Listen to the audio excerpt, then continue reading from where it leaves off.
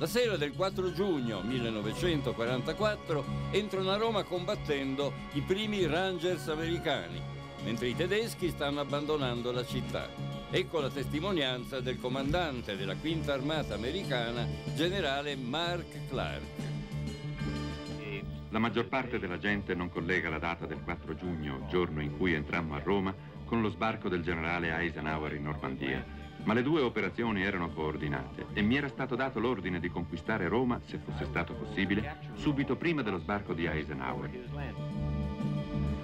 Il 5 giugno entrai anch'io in Roma con la mia jeep per la via Casilina. Non eravamo molto pratici della città. Il generale Hume, che era con noi, aveva suggerito che il Campidoglio sarebbe stato il luogo adatto per incontrarmi con i miei comandanti di corpo d'armata. I romani sembravano impazziti d'entusiasmo per le truppe americane. Il nostro gruppetto di jeeps errava per le vie, ma non riuscivamo a trovare il Colle Capitolino. Ci eravamo smarriti. A un tratto ci trovammo in piazza San Pietro e un prete si fermò accanto alla mia jeep e disse in inglese: «Benvenuto a Roma, posso esservi utile in qualche modo?»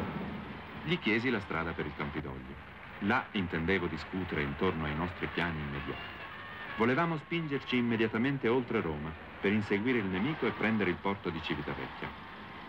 Quando fummo in piazza Venezia, davanti al balcone dal quale Mussolini soleva fare i grandi discorsi, una folla applaudente ci bloccò. Finalmente ci aprimmo un varco e salimmo sul colle. Il portone del Campidoglio era chiuso.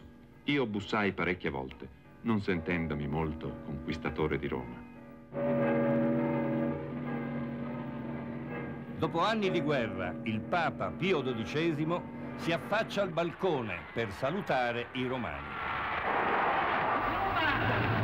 Guarda oggi con nuova speranza e con rinnovata fiducia alla sua salvezza.